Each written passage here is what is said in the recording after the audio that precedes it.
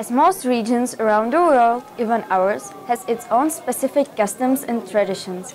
Our culture has its own folk festivals in which we embrace our roots and who we are as an ethnic group.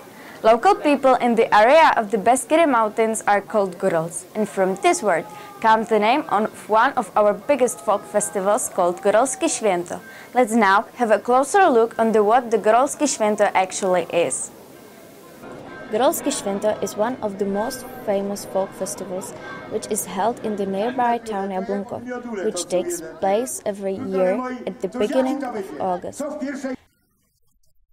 We are visiting Gorolski swieto every year. We can see a lot of dancing and singing groups, and we meet also a lot of our friends, so that's why we are here.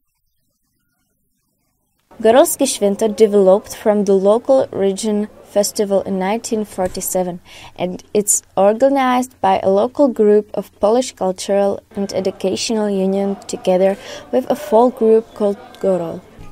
Since 1961, it has been held only in the town forest.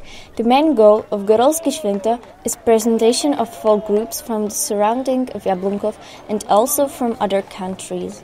Gorolski swieto gathers thousands of spectators and preserves tradition of Polish nationality group in Zaolzie, and so contributes to better relation between nations. You can buy and taste a lot of different traditional food and also some traditional wooden objects during this festival. If you are interested in what being Gorol means and try to understand and experience the local culture, you can participate in celebrating this festival this year, which is being held from the 4th to 6th of August 2017. You are very welcome!